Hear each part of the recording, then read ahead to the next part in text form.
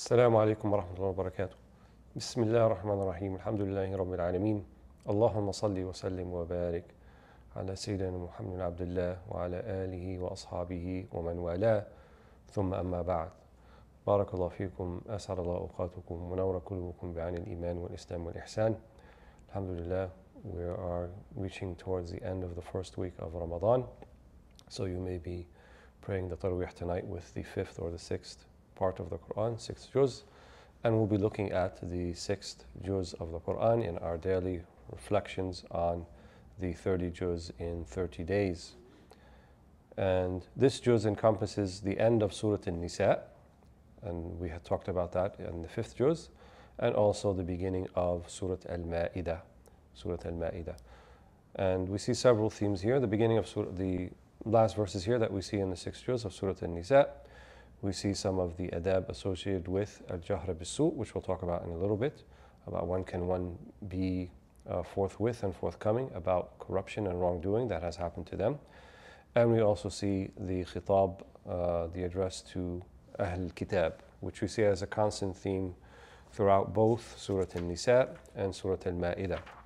And we also see in Surah Al-Ma'idah the story of Qabil and Habil, otherwise known as Cain and Abel, the two of the sons of Adam, alayhi salam, the first man and the first prophet, alayhi salam. And we see some of the dietary laws also, beginning of Surah Al-Ma'idah, حُرِّمَتْ عَلَيْكُمُ الْمَيْتَةُ إلى آخر الآية, and also the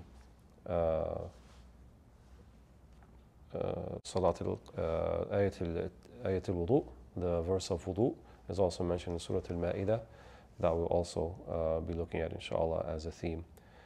And just as a general theme, and you might have noticed in your recitation thus far from Surah Al-Baqarah all the way now to Surah An-Nisa, that Ahl al-Kitab are mentioned often. And sometimes the address is actually addressing Ahl al-Kitab, who are the people of the book, and generally acknowledged as being the Christians and the Jews of that particular time. And one of the things that the Prophet ﷺ in one of the hadith, and that he told the Muslims, his ummah, that you will follow this group or this people just like the lizard follows in the lizard hole.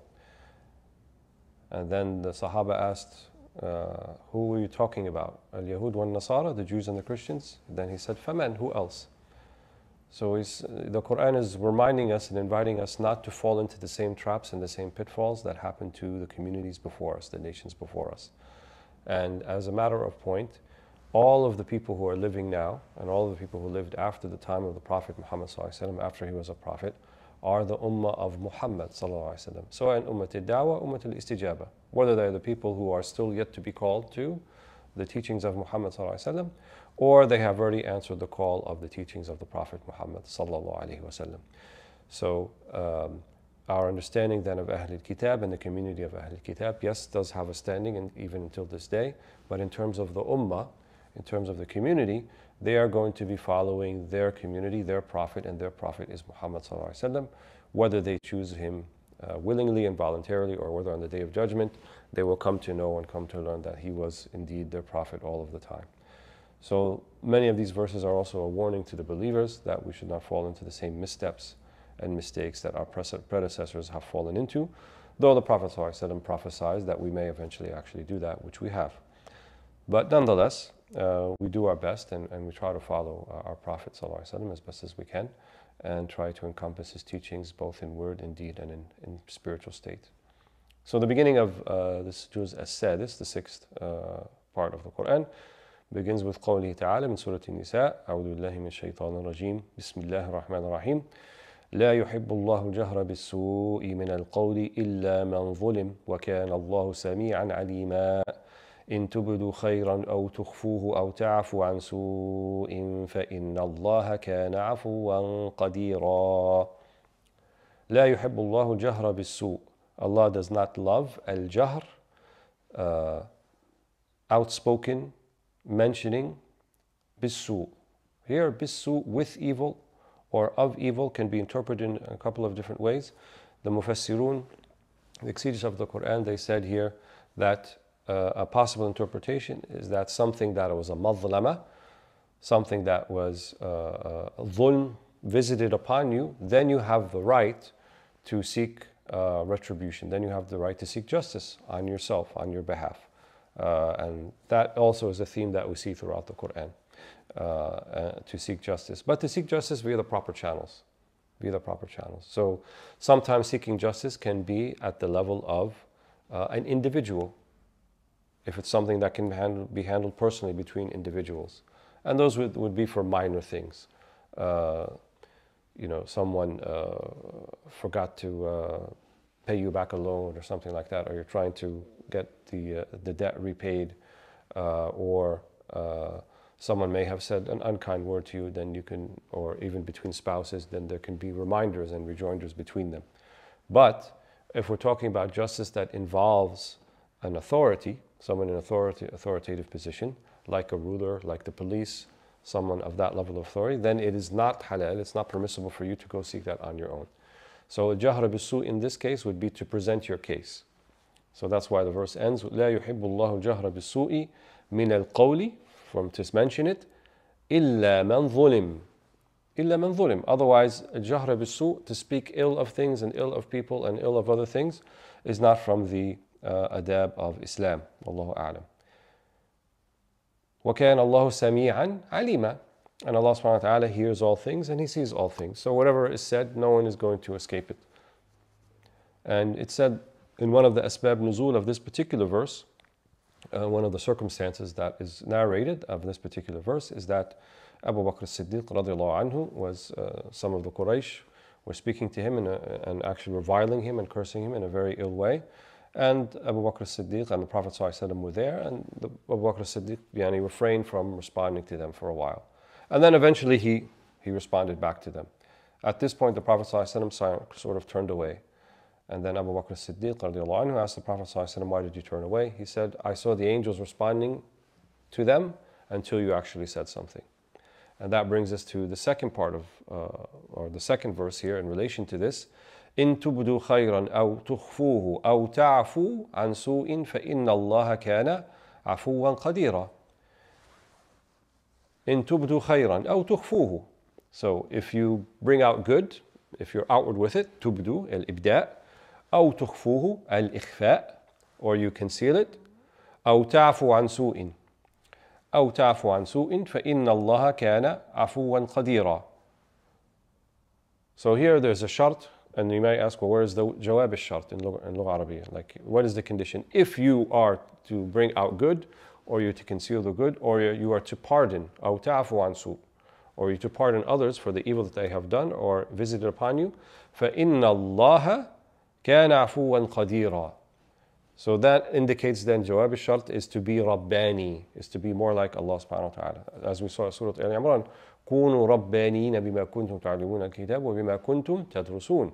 Be Rabbaniyin, be more Rabbani in the Jamali attributes, the beautiful attributes of Allah subhanahu wa ta'ala, which include this al-afu wal-rahma. فَإِنَّ اللَّهَ كَانَ عَفُوًا, which means He is most clement, قَدِيرًا, but He has complete ability. And they said those two things go together, because you cannot be clement with someone or pardon someone if you don't have the ability actually to seek retribution or to visit upon them something similar to what they visited upon you. Then in that case it might be fear or it might be incapability, but it's not afu. So they say al-afu ma'al qudra.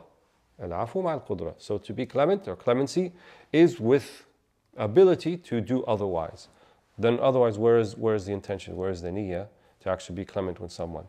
So and ta'fu also أقرب للتقوى, Surah Al-Baqarah, وأن تعفو أقرب للتقوى. And to pardon others is closer to taqwa. Why is it closer to taqwa? Because it's very difficult oftentimes to just seek the requisite amount of justice that will be commensurate with the mazlama, with the wrong that was done to you. But when things are done wrong to us, it stirs within us a type of passion, not just for justice, but also revenge, intiqam. And that passion for revenge may take you over bounds, such as now that you are no longer just the mazloom, the one who is wrong, but you now become the zalim. Then you now become the zalim.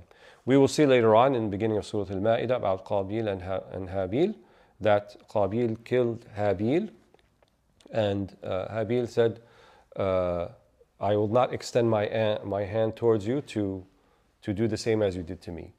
And we'll talk a little bit more about that. But that was a form of fadila, a form of virtue, and a form of afu, that he did not want to be a participant in the sin of two brothers fighting each other, so he rather have been killed than to defend himself. But we'll talk more about that when we get to those particular verses.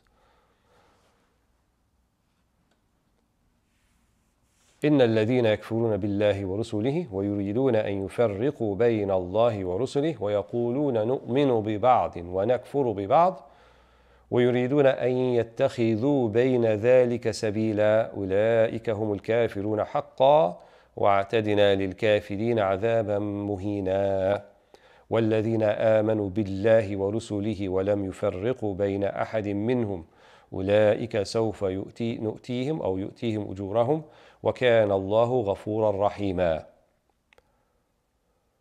We have talked about this difference between tafdeel, between certain prophets giving certain virtues or certain things that other prophets were not given. Like we say Sayyidina Musa alayhi salam, Kalim Allah, the one that was spoken to by Allah subhanahu wa ta'ala. And Sayyidina Ibrahim Khalilullah, the friend of Allah subhanahu wa ta'ala. And the Prophet sallallahu alayhi wa sallam, Sayyidina Habibullah, the beloved of Allah subhanahu wa ta'ala. But there's a difference between tafdeel wa tafriqa. So the end of Surah Al-Baqarah, لا نفرق بين أحد من رسلي. So the tafriqa or the tafriq is to say this one was a prophet and this one was not. So they're all prophets and messengers. All 25 mentioned in the Quran were prophets and messengers. منهم من قصصنا عليك ومنهم لم نقصصهم عليك, as the verse will come later. Some of them that we have been told about, some of them we have not been told about. So we believe there were many more prophets than the 25 mentioned. Whether they are actually 124,000 as mentioned in some of the hadith, including 313 of those being messengers, or not, we're not burdened with knowing the exact number, but it is our aqeedah that we believe in all of them. But there were people of Ahl al-Kitab before us who made a distinction between certain prophets and others. Some disbelieved in Jesus and some believed in Jesus. Some believed in Muhammad, like Muslims do, and some disbelieved in Muhammad.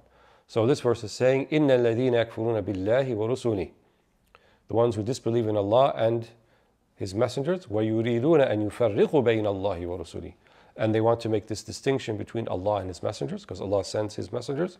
وَيَقُولُونَ نُؤْمِنُ بِبَعْضٍ, and they say we believe in some. وَنَكْفُرُ بِبَعْضٍ, and we disbelieve in some. وَيُرِيدُونَ أَن يَتَّخِذُوا بَيْنَ ذَلِكَ سَبِيلًا, and they're seeking what they think is a middle way between those two things. And Allah corrects that notion. أُولَٰئِكَ هُمُ الْكَافِرُونَ حَقًّا, they are truly the disbelievers. وَاعْتَدْنَا لِلْكَافِرِينَ عَذَابًا مُهِينًا, and we have prepared for them most grievous punishment. وَالَّذِينَ آمَنُوا بِاللَّهِ وَرُسُلِهِ, and the ones who believe in Allah and His messengers. وَلَمْ يُفَرِّقُوا بَيْنَ أَحَدٍ مِّنْهُمْ, and they make no distinction between them, and that they're all prophets and messengers. أُولَٰئِكَ سَوْفَ يُؤْتِيهِمْ أُجُورَهُم, they will be given their reward.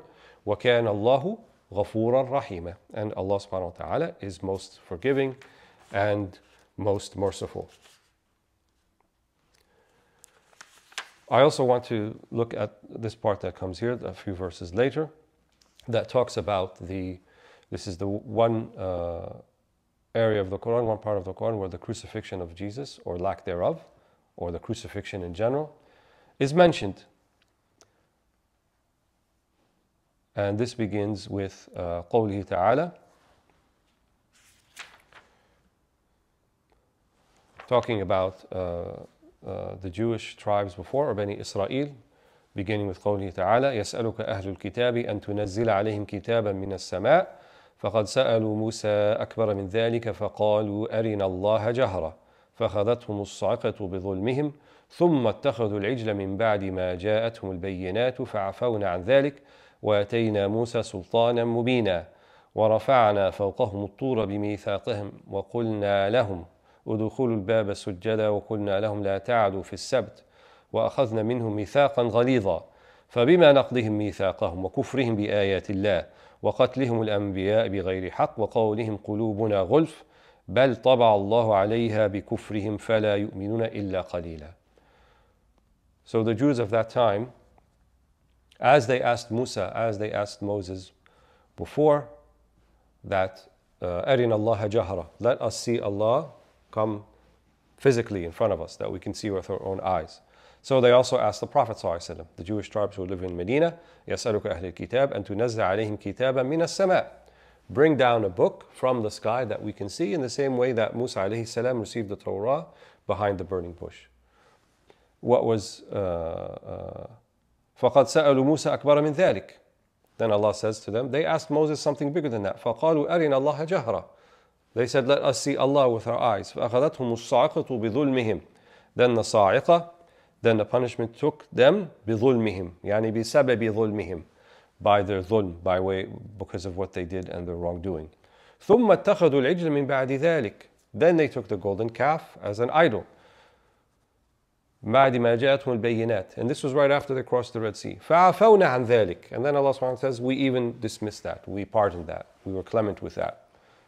وَأَتَيْنَا مُوسَى سُلْطَانًا مُبِينًا. But we gave Musa the Sultan al-Mubin, the great authority over them. And then Allah summarizes what happened with all of that. And this is coming up to Isa alayhi salam. فَبِمَا نَقْضِهِمْ مِيثَاقَهُمْ وَكُفْرِهِمْ بِآيَاتِ اللَّهِ. So their breaking of the covenants and their disbelief in the ayahs of Allah subhanahu wa ta'ala. وَقَتْلِهُمُ الْأَنْبِيَاء بِغَيْرِ حَقٍّ. And their murder of the prophets without any right. وَقَوْلِهِمْ قُلُوبُنَا غُلْفٌ. And they said our hearts are covered. بَلْ طَبَعَ اللَّهُ عَلَيْهَا بِكُفْرِهِمْ فَلَا يُؤْمِنُونَ إِلَّا قَلِيلًا. Allah has stamped that upon their hearts, and very few of them will come to belief. وَبِكُفْرِهِمْ وَقَوْلِهِمْ عَلَى مَرْيَمَ بُهْتَانًا عَظِيمًا. And their disbelief and what they said about Sittina Maryam al-Batul alayhi salam. بُهْتَانًا عَظِيمًا. Al-Buhtan is to make something up, a fariyah, a lie. And we know what the lie was about Maryam, that somehow Jesus was not a miraculous birth, and the belief of Muslims and all of us is that Jesus was a miraculous birth without father. إِنَّ مَثَلِ the khalq of Adam is the same as the khalq of Jesus, as the Quran later states. The creation of Adam is similar to the creation of Jesus. Adam was without mother or father. Jesus alayhi salam without father. وَقَوْلِهِمْ إِنَّا قَتَلْنَا الْمَسِيحَ عِيسَى بْنَ مَرْيَمَ رَسُولَ اللَّهِ. And for what they said, all of this that happened to them, and for what they said, that we have killed Christ, the son of Mary, Rasul Allah, the messenger of Allah. That's what they said. And then the next part is what Allah says. وَمَا قَتَلُوهُ وَمَا صَلَبُوهُ وَلَكِنْ شُبِّهَ لَهُمْ. But they did not kill him, nor did they crucify him. Rather, it was made to look like that. شُبِّهَ لَهُمْ. وَإِنَّ الَّذِينَ اخْتَلَفُوا فِيهِ لَفِي شَكٍّ مِّنْ مَا لَهُمْ بِهِ مِنْ عِلْمٍ إِلَّا اتِّبَاعَ الظَّنِّ وَمَا قَتَلُوهُ يَقِينًا بَلْ رَفَعَهُ اللَّهُ إِلَيْهِ وَكَانَ اللَّهُ عَزِيزًا حَكِيمًا. وَإِن مِّنْ أَهْلِ الْكِتَابِ إِلَّا لِيُؤْمِنَنَّ بِهِ قَبْلَ مَوْتِهِ وَيَوْمَ الْقِيَامَةِ يَكُونُ عَلَيْهِمْ شَهِيدًا. So وَقَوْلِهِمْ, and they said, we killed Jesus the son of Mary, the messenger of God. And then Allah says, وَمَا قَتَلُوهُ وَمَا صَلَبُوهُ وَلَكِنْ شُبِّهَ لَهُمْ. They did not kill him, nor did they crucify him. شُبِّهَ لَهُمْ. It was made to look like that. There are various interpretations from the ulama about what this tashabbuh looked like. How was their tashbih? What actually did they see? One possible interpretation, and when I say why is there various interpretations, yes, there are recountings of this particular story, maybe in the Isra'iliyat, but we don't, which is things that were narrated by the Bani Israel themselves or by Ahl al-Kitab, which the Prophet ﷺ said, don't say that they're wrong, don't say that they're right. لا تصدقوهم ولا تكذبوهم. Don't say that they have been truthful, they have lied. We just don't have the way to determine their veracity, but they're taken into consideration sometimes when we consider a certain number of the backstories that may pertain to some of these verses. So all that we know for certain, there was a tashbih, شُبِّهَ لَهُمْ, and that Jesus himself certainly was not crucified. وَمَا قَتَلُوهُ يَقِينًا. Certainly he was not crucified. So one interpretation is that Isa alayhi salam said to the Hawariyin, he said to his disciples around him, which one of you will take upon my likeness and will be the one who will die on the cross rather than me, and will be a sacrifice for Jesus alayhi salam and for the ummah. And that's one interpretation. Another interpretation is that the one who betrayed Jesus to the Pharisees and actually told them where to find him and who he was, and in the Christian narrative his name was Judas, he is the one that the shabah fell upon. He is the one who was made to look exactly like Jesus, and then he was the one that was crucified and died on the cross. And then Allah subhanahu wa ta'ala says, وَإِنَّ الَّذِينَ اخْتَلَفُوا فِيهِ لَفِي شَكٍّ مِّنْهُ. Most people don't realize it, but it took 400 years for the church to determine what exactly happened. Was Jesus actually crucified? Was it someone else? Is he divine? Is he not divine? وَإِنَّ الَّذِينَ اخْتَلَفُوا فِيهِ لَفِي شَكٍّ مِّنْهُ. The ones who differed about it still remain in doubt. وَمَا لَهُ بِهِ مِنْ عِلْمٍ إِلَّا اتِّبَاعَ الظَّنِّ. They have no certain knowledge about it. All they have is اتِّبَاعَ الظَّنِّ, following suspicion. وَمَا قَتَلُوهُ يَقِينًا. But certainly they did not kill him. بَلْ رَفَعَ اللَّهُ إِلَيْهِ. Rather, Allah raised him. وَكَانَ اللَّهُ عَزِيزًا حَكِيمًا. How was he raised? We know that night of Isra al-Mi'raj, when the Prophet ﷺ visited the prophets in the seven heavens, that he found in the second heaven Yahya alayhi salam, the cousin of Jesus, and Isa alayhi salam, both of them. So it is said that that night of Isra al-Mi'raj, all of the prophets that the Prophet ﷺ met and led in prayer, for example, fil Aqsa, were likeness of the souls of those people, because they all have passed away, except for Jesus, who was there himself. Wallahu a'lam, is what the ulama say. وَإِن مِّنْ أَهْلِ الْكِتَابِ إِلَّا لِيُؤْمِنَنَّ بِهِ قَبْلَ مَوْتِهِ. And there will be from the people of Ahl al-Kitab, except that they will believe in him before he passes away. So we believe in the second coming of Christ, that Isa alayhi salam will return and he will kill the Antichrist, al-Masih al-Dajjal, and then everyone will know that he is a prophet of Islam. He will follow the Sharia of Muhammad sallallahu alaihi wasallam. He will marry, he will have children, and then when he passes away, alayhi salam, he will be buried next to the Prophet sallallahu alaihi wasallam in al-Madinah, fil Hujr al-Sharifa, inshaAllah. And so at that point, people will believe in him and know who he truly was. وَيَوْمَ الْقِيَامَةِ يَكُونُ عَلَيْهِمْ شَهِيدًا. And then the day of judgment, he will bear witness upon them. As Allah is going to say to Isa alayhi salam, أَأَنْتَ قُلْتَ لِلنَّاسِ اتَّخِذُونِي وَأُمِّيَ إِلَٰهِينَ مِن دُونِ اللَّهِ قَالَ سُبْحَانَكَ مَا أَقُولُ إِلَّا مَا عَلَّمْتَنِي.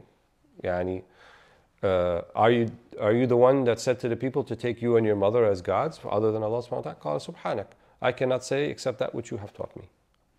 So he will be a witness and bear witness upon the the communities, the nations of that day. So I want to go ahead now to Surah Al-Ma'idah.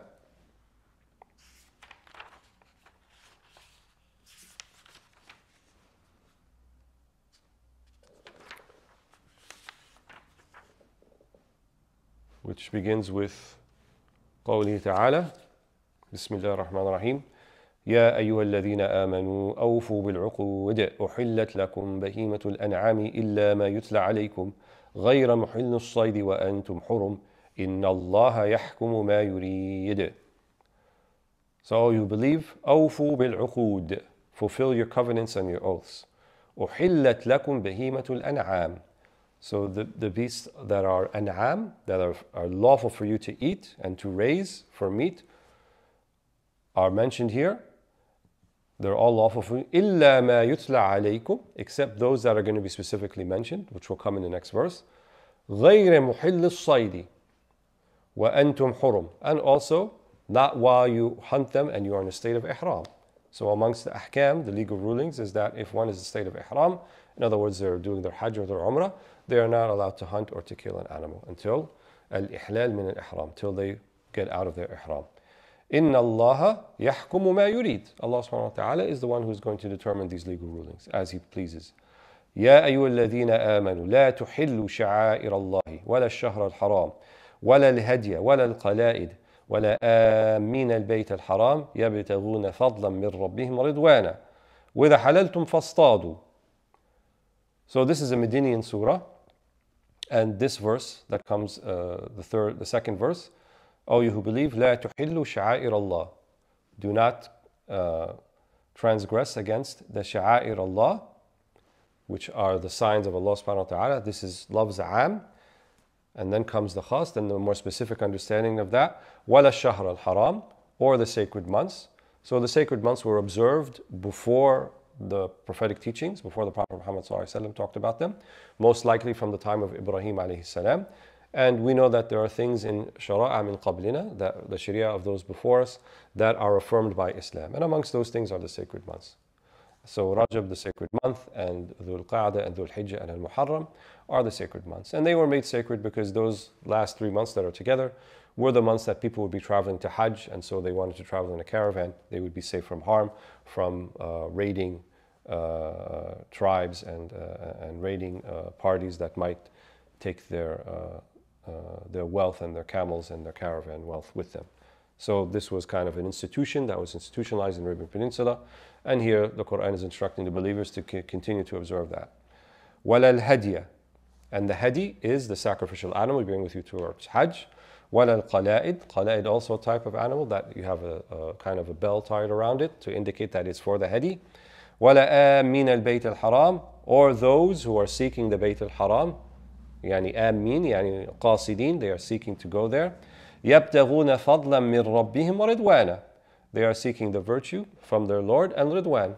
So this ayah was before that the mushrikeen were not allowed to be anywhere near the haram, sometime after this. But before that, those who wanted to make pilgrimage, the verse is telling them that they should be allowed to do so, and that the Muslims should not stop them from preventing from doing so. And many of them wanted to, because they still had the memory of when they were stopped from making the Umrah the year before, or the year of Sulh al-Hudaybiyah, and then they came back the next year. So this was still fresh in their minds, but Allah subhanahu wa ta'ala had other plans in mind for them, and so this was the ruling that was issued at the time. وَإِذَا حَلَلْتُمْ فَاصْطَادُوا, إِذَا حَلَلْتُمْ, if you're outside of your ihram, then you can hunt. وَلَا يَجْرِمَنَّكُمْ شَنَآنُ قَوْمٍ أَنْ صَدُّوكُمْ عَنِ الْمَسْجِدِ الْحَرَامِ أَنْ تَعْتَدُوا, what we just referred to earlier. Do not let the hatred of people for you, or you for them, أَنْ صَدُّوكُمْ عَنِ الْمَسْجِدِ الْحَرَامِ, that they stopped you from going to the Masjid al-Haram. أَنْ تَعْتَدُوا, do not use that as an excuse to incur injustice against them.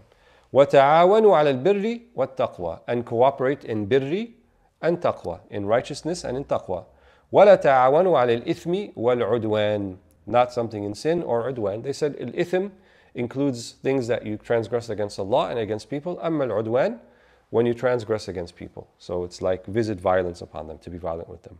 وَاتَّقُوا اللَّهِ, and have taqwa of Allah subhanahu wa ta'ala. إِنَّ اللَّهَ شَدِيدُ الْعِقَابِ, Allah has a strict punishment. Then we have here the ayah that tells about the dietary practice. حُرِّمَتْ عَلَيْكُمُ الْمَيْتَةِ, so it has been haram or forbidden for you, the mayta, things that have not been slaughtered properly. وَالدَّمُ, and blood. So here it's talking about free-flowing blood, should not be used. And the Arabs used to do in Jahiliyyah, when they didn't have anything to eat, they would have like a slight incision in the leg of the camel and extract blood and then fry it over a fire and eat it. And that was a forbidden practice afterwards. وَلَحْمُ الْخِنْزِيرِ, the meat of swine. وَمَا أُهِلَّ لِغَيْرِ اللَّهِ بِهِ, and that which has been consecrated or dedicated for other than Allah subhanahu wa ta'ala. وَالْمُنْخَنِقَةِ, وَالْمُنْخَنِقَةِ is the animal that dies by strangling. وَالْمَوْقُوذَةِ,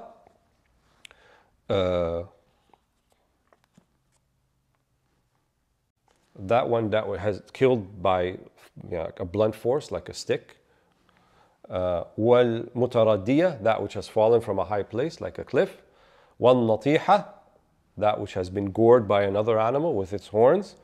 وَمَا أَكَلَ السَّبْعُ, and that which an animal of prey has eaten.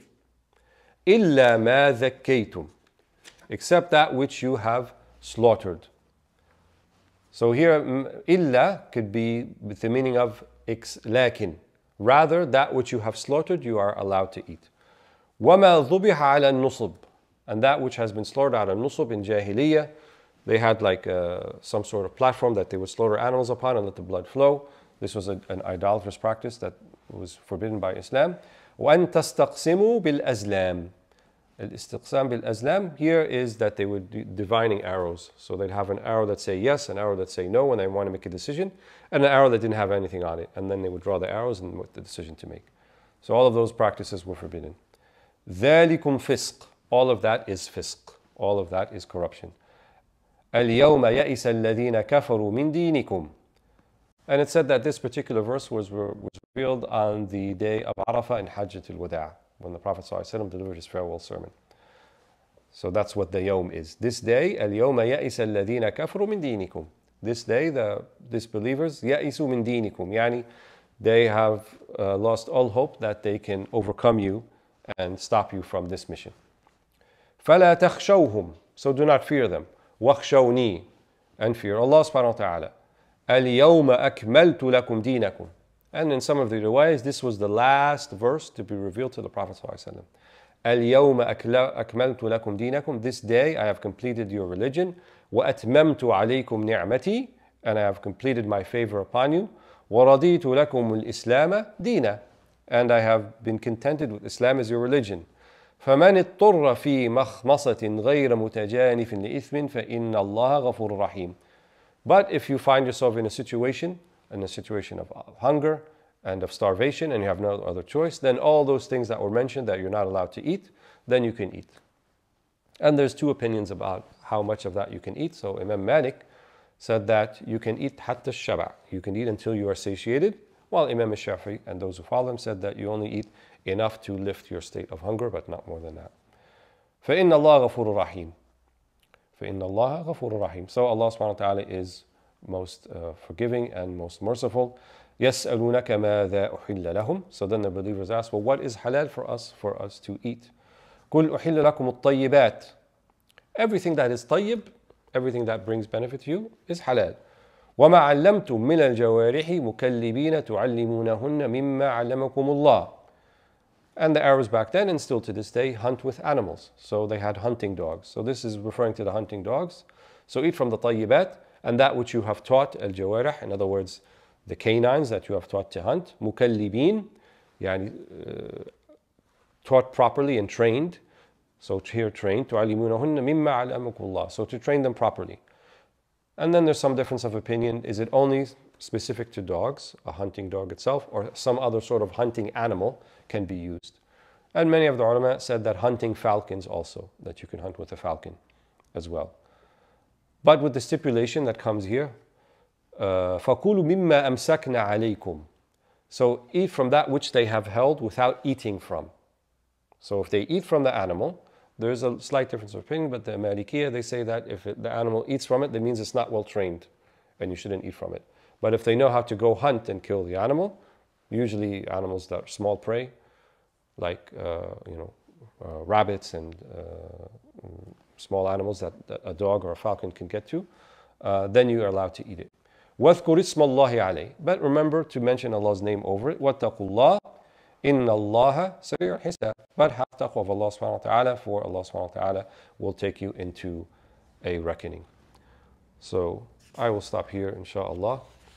والله تعالى أعلى وأعلم. بارك الله فيكم وأسعى لكم في هذه الأيام المباركات والليالي المباركة، إنه ولي ذلك والقادر عليه، والحمد لله رب العالمين، والسلام عليكم ورحمة الله وبركاته.